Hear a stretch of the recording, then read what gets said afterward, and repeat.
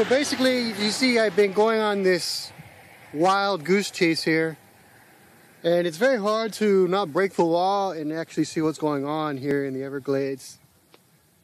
No trespassing construction site. Do you see any construction going on over there? You aware of? So they got a huge amount of miles blocked off. Nobody can test nothing. Look, commit a felony. So I don't know what to do at this point, because you go all the way down the Carsound Road to the bridge and it's all blocked off. Kind of went up just a little bit once I went around this area, so I thought I'd stop, see what the sign says. But you can see it says a sign from FPL. I want to find a way, man. So this is Carsound Bridge, and this will take you right to First Florida Key, which is Key Largo. And it's also the first main entry point where you're going to have water that comes from the cooling canals that would come underneath this bridge. So it's the main access point. Talk to this fisherman. He's only fished. He hasn't really fished here before, but he hasn't had any bites. I did see some people fishing on the other side of Carsound Road Bridge. Got a good wind coming through. So I'm probably going to see if I can go back around Carsound Road, maybe get a little bit closer. But I'm telling you, the way they got this power plant set up, it's very hard to even get access to, even near these cooling canals. So they have it all blocked off.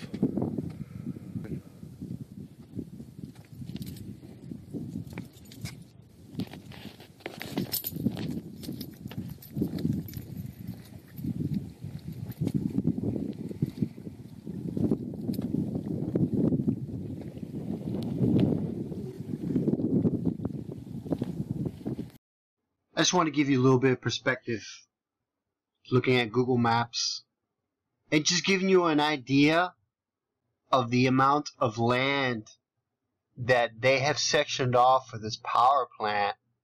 You can see the sign was in very new condition. Now this is Carsound Road right here. All the way from Carsound Road to the beginning of the ocean is blocked off. And it's about 6 to 8 miles from Carsound Road to the discharge point. So the thing about the Everglades, this particular water right here, it's actually like a filter. And a lot of algae and mosses in this type of brackish water right here. Plus some of it's going to flow into Carsound. And as you can see, right here where I was, at that bridge point, is the Carsound Bridge. So, what I am suspecting is, they say that the plume, and they only refer to it as a salt plume, which I think is a real disservice to honesty, that they said it's probably going to be moving south and southwest. So I'm imagining that this area is right here is the contamination points, and then you can see all across Carsound Road, FPL put up new signs that say, warning anybody trespasses anywhere over in this area on the right side of Carsound Road is going to get a felony. And that's a new sign, and I think that's specifically designed to keep people out of there.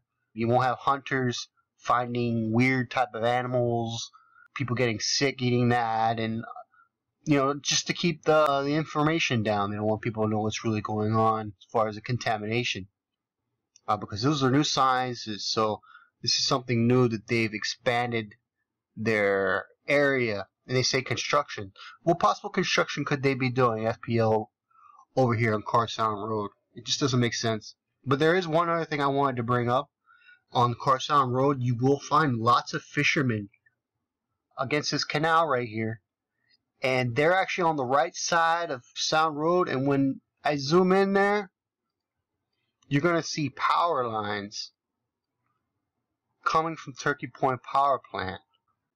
Right here. Now, there's a bunch of little spots right here where fishermen like to go.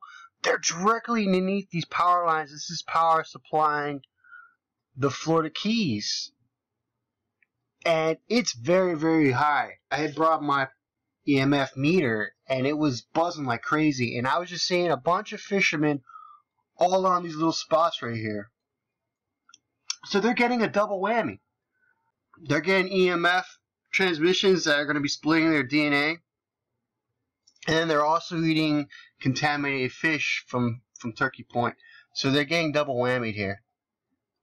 And you see there's cars parked right here. There's boats right below these lines. There's no warning signs for these people.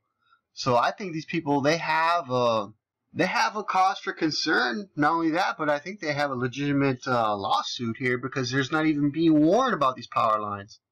Look at this. The Monroe County toll bridge. They got their cars parked there. The little offices, the little boats. They're getting fried too. You can see Carstown Road. Power lines are very heavy from Turkey Point. So anybody driving down this road for a while is going to get a headache for sure.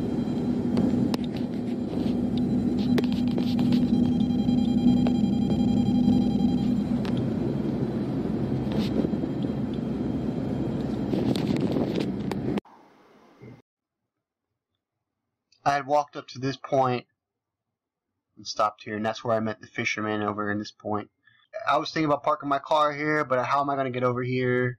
I'm trying to do this legally, but like I said, they make it very hard.